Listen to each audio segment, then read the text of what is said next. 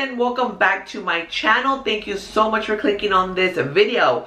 Welcome to night number 7 out of my 13 nights of fright.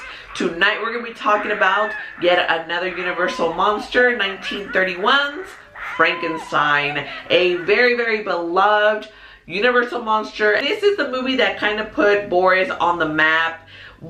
His iconic role as Frankenstein. We did already talk about the Mummy like 2-3 nights ago. I really did enjoy his performance here. I definitely like this one way better than the Mummy. The Mummy just, it just wasn't for me. Mind you, in the Mummy he does talk.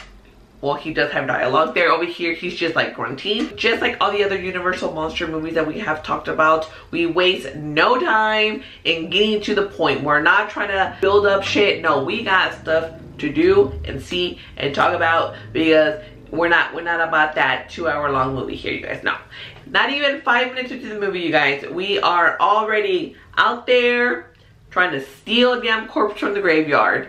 And then we're trying to find brains, you guys. And we steal brains. We do. And Boris is once again coming through with that menacing stare. Well, I guess technically he had the menacing stare here first, since this movie came out before the Mummy. But I saw them like backwards. So, you know, like now that one is first. But he has a really great menacing, creepy looking, scary stare. Now, in case you did miss that Mummy review, I did mention how Boris is one of the OG iconic horror actors. In tonight's movie, just like last night's movie, there's really not a love story happening here directly with the creature. I guess I should have mentioned that in my creature from the Black Lagoon, I was gonna say Lost Lagoon, from the Black Lagoon review. Technically, the love story, whatever, was within like the people and not necessarily with the creature.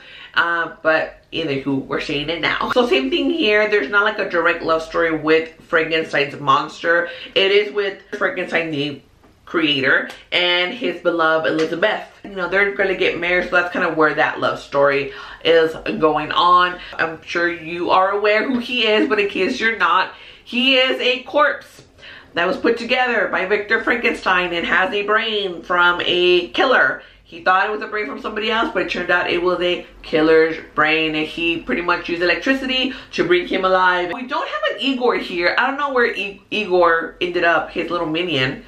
Here, his name is Fritz. Fritz does, you know, kind of like torture him with it a little bit. So needless to say, when Frankenstein had it up to here with his nonsense in the fire and his like whipping, when he killed him, that's what you get. That is what you want to abuse him. That's why you did. And I had never seen this movie, and like the Frankenstein movies that I have seen, they weren't nothing like this. No, I shouldn't laugh either. But when he does find that little girl, they had like this whole like little moment. I totally was seeing that, you know.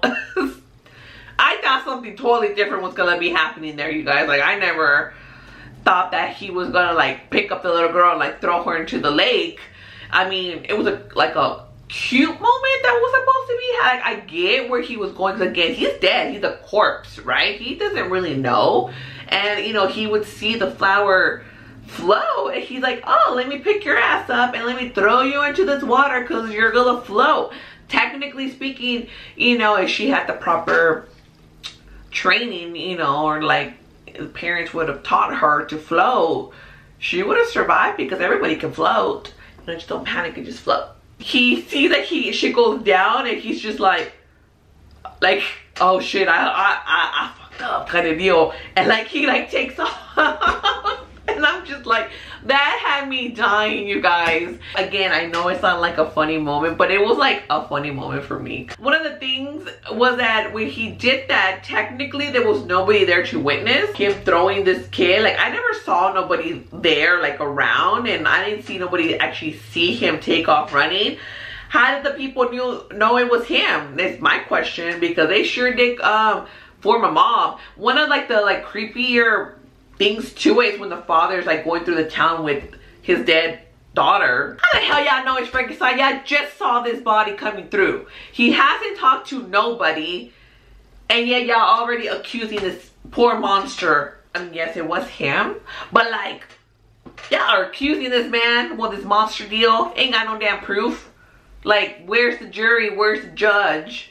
Again, yes, I know that he technically did it. Another thing that I really liked about Boris's performance was like his whole like hand movements to make Frankenstein who he is. I mean, I was really here for him. Again, his performance was really great. I totally understand this being such an iconic role for him and it being taken so beloved and why people love it. The story is, I mean, it's a good story, you guys. It really is. Alright guys, before I do give you my score on this movie, don't forget to give this video a like, subscribe to the channel if you haven't yet. Don't forget to hit the notification bell so you'll be notified each time that I post something new. Frankenstein was a really good movie. I did truly enjoy it. I cannot wait to watch The Bride of Frankenstein, just to kind of see a little bit more from this character. Certain things that happen there at the end of this movie, how that translates into that one. So with all that said, I'm gonna still give Frankenstein a large popcorn. If you've seen this movie, let me know down below. What did you think about it? Did you like it? Did you love it? Did you hate it? Was it just not for you? What is your favorite version of Frankenstein? You can incorporate any damn Frankenstein movie that you want to put on here. Alright guys, that is it for me tonight. I'll see you guys tomorrow. Bye.